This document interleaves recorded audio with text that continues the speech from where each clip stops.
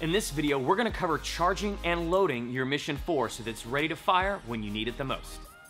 In the previous video, we covered assembling the CO2 and buttstock on your Mission 4 out of the box. After this is complete, you should load your magazines with the desired projectile type. Before loading the magazine, turn the magazine spring tension knob on the side of the magazine clockwise until it stops. This takes the tension off of the magazine spring, making the magazine easier to load. Once this is complete, push the projectiles into the top of the magazine, loading a maximum of 19 rounds in each mag. Once the magazines are loaded, insert the magazine into the magazine well of the launcher until it is fully seated. Then move the CO2 on-off valve forward. You should hear a small puff of air indicating that the CO2 is on and that gas is being sent from the cartridge to the launcher. Finally, pull the charging handle all the way to the rear to assure that the launcher is cocked. In this configuration, the launcher is ready to fire.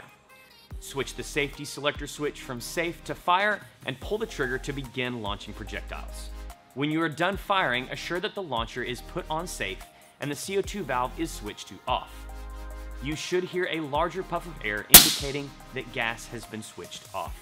I hope these videos have helped you better understand the process of assembling and charging your Mission 4.